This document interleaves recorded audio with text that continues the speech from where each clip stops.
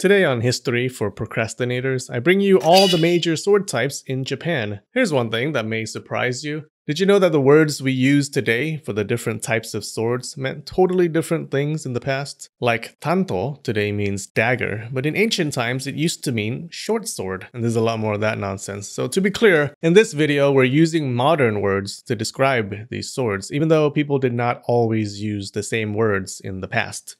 Okay, let's start all the way in ancient Japan. We have the chokuto. This is a straight sword. That's right, Japan didn't always have curved swords. Chokuto actually includes both single and double-edged swords. But nowadays I've seen people use chokuto to describe only straight single-edged swords. The double-edged swords are called tsurugi or ken.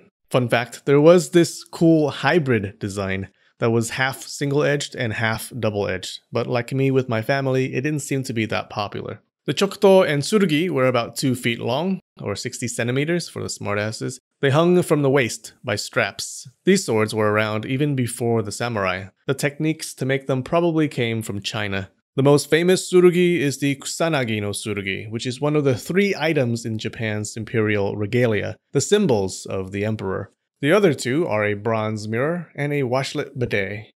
They stopped making the tsurugi in the 500s and chokuto in the late 900s. Special thing about these swords is that they're made in one piece, with the hilt being part of the sword. They did also make them with the blade and hilt separate, where the blade had a tang that you inserted into the hilt, but you never saw this single piece construction again in the later swords, except for this next one. The warabi-teto. These first started showing up as far back as the 300s and were the first curved swords. They were also made in one piece and were usually short swords, shorter than 2 feet. This type of sword was a creation of the Emishi people in the north. These were different from the Yamato people in the southwest, who would become the modern Japanese. The Yamato state tried to attack these people and civilize them, but it was kind of a slow-motion disaster. While the Yamato were getting wrecked by the Emishi guerrilla war, they saw the Emishi's swords and were like, oh, that looks neat, and started making them. If you look at the earliest warabi-teto, you can see that the blade is actually straight, and the curve is all from the handle. This come-hither design changed over time to having these cutouts through the middle of the handle. No one knows why it's there. Some say it's there to lessen the shock to your hand as you smash someone's skull in. Some say it's there to make the sword lighter. And some say it's there to cut cookie dough into the shape of little worms. That's me, I say that. Then it evolved into having a little curve in the blade, too. Then it got longer but thinner, and now we get to an argument among historians. Now, it's an argument about an obscure topic that's of relatively minor importance, so you know it's vicious. Some historians argue that this sword evolved into the tachi, which is really the first type of sword that a regular person these days would say, ah, that's a Japanese sword. This argument does make sense because the 2 swords look very similar. Others argue that, yeah, they do look similar, but these 2 guys also look similar and they're not related. So maybe looks isn't the most important thing.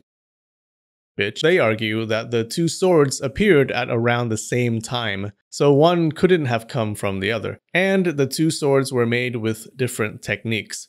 Instead, they say the tachi actually evolved from the earlier chokuto. Now, it's hard to figure out who was right after both sides murdered each other, so we may never know. But whatever the case, the tachi was born.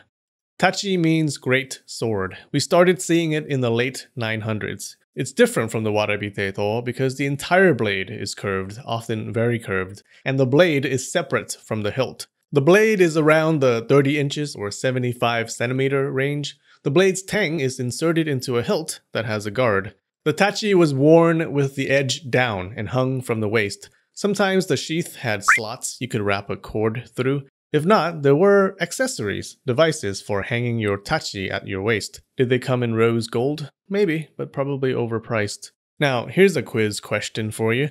Why did they make the tachi curved? Why did the Japanese move from straight blades to curved blades? If you don't know, you should be ashamed and you must be punished. You have to write, I love this video in the comments. Look, I'm doing this because I love you. This hurts me more than it hurts you. Okay, so a popular explanation is that samurai could draw a curved sword more easily while on a horse, and they're better for slashing because when you're on a horse, you normally didn't poke at things, you slashed. But this explanation is probably wrong. What happened was the Japanese actually wanted to make their swords harder to break. They did this by using a method called differential hardening, which made the swords both strong and flexible. I may talk about it in a later video, but this process caused the sword to bend.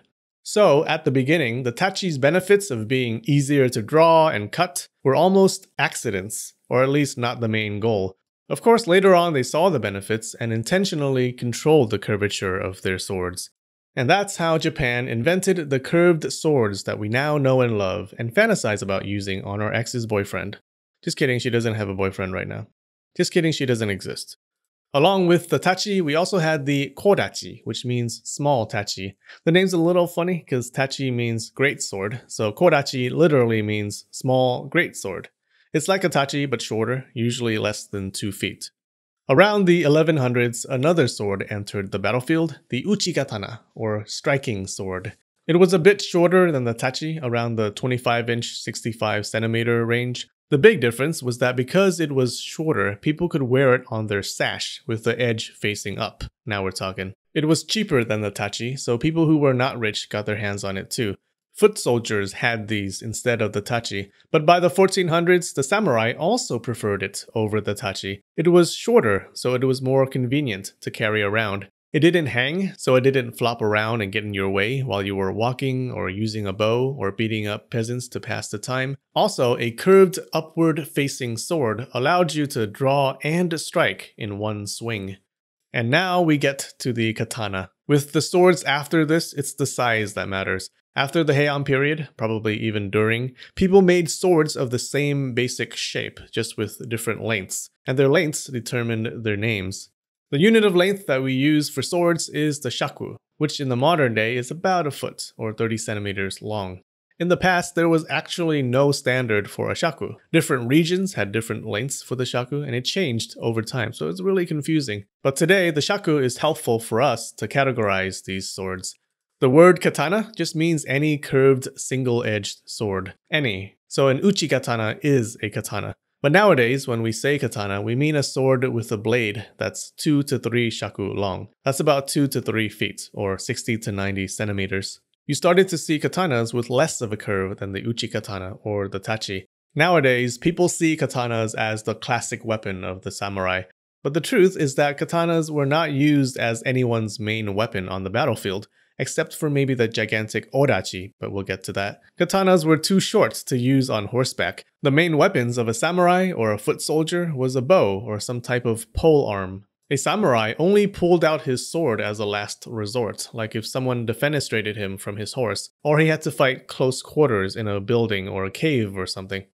Next, we have the odachi, which is the best name because it means great big sword. It's also called nodachi, or great field sword, because it's used in the battlefield.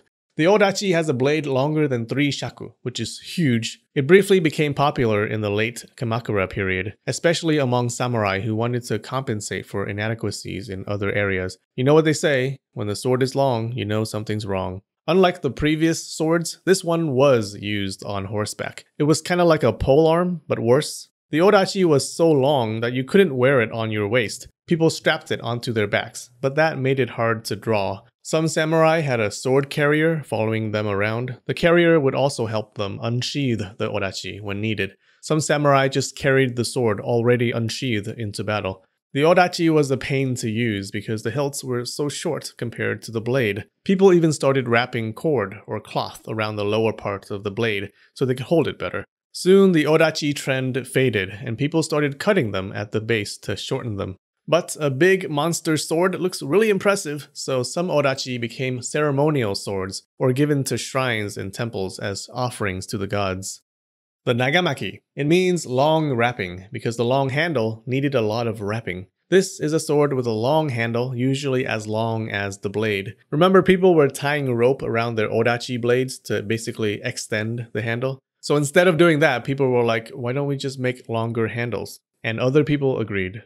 Now, one thing to understand about swords is that the blade and hilt were separate. So you could actually take the blade from a katana and insert it into a long hilt, and it becomes a nagamaki.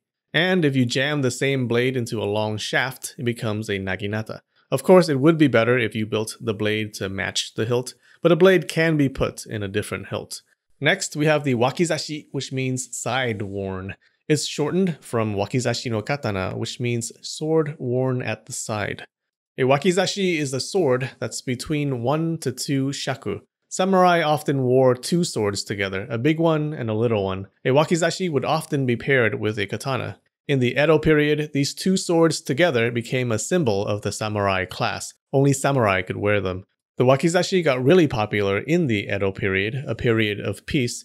It was actually more popular than the katana. Only a samurai could own a katana, but a non-samurai could own a wakizashi. That alone meant more people used the wakizashi. But even among the samurai, the wakizashi was used more often. It was a time of peace, so most of the fighting was in duels or street fights. The wakizashi was better for indoor combat because it was shorter, but most people preferred it when fighting outside too. This is probably because there were laws limiting the size of katanas, so katanas didn't have that much of a reach advantage.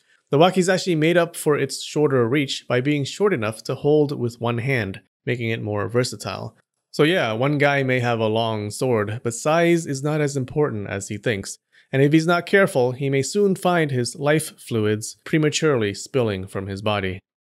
And then we have the tanto, which means short sword, but is actually a knife. Any blade less than 1 shaku long is a tanto. Back when the Japanese used the tachi, it was often paired with a tanto. So when you needed to fight up close and personal, you would have grabbed your opponents and pulled out your tanto. And if your opponent had said, "Stop, you're so tachi," you would have said, "No, I'm using a tanto." Women were known to hide a tanto in their clothing for self-defense. The tanto was also often used in ritual suicide. Hey, we have a new emperor patron today, Sarah Henry. Thank you so much, Sarah. I appreciate it. And we have a new patron, Smiling Turtle, which sounds cute, but is probably a trap. Alright, I love you, and spread the knowledge.